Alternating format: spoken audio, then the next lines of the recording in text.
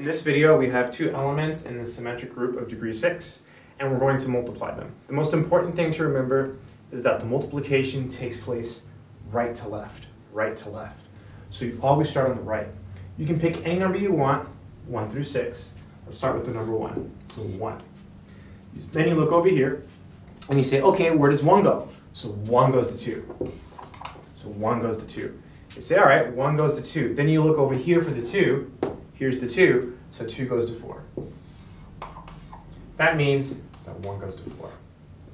Let me do that again. Okay, so 1 goes to 2. Then you look over here for the 2. 2 goes to 4. That means 1 goes to 4. Then you just keep going, so 4.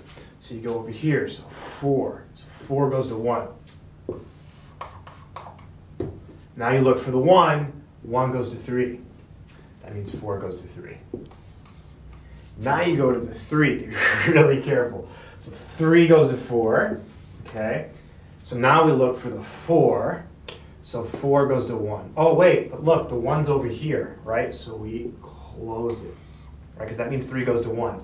So again, we did 3, right? So 3 goes to 4, right? 3 goes to 4.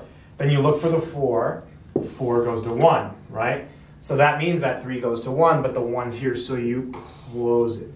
All right, so what do we do next? Well, now we can pick any of the other numbers we're missing. Let's use 2. So parentheses 2. Let's see what happens here.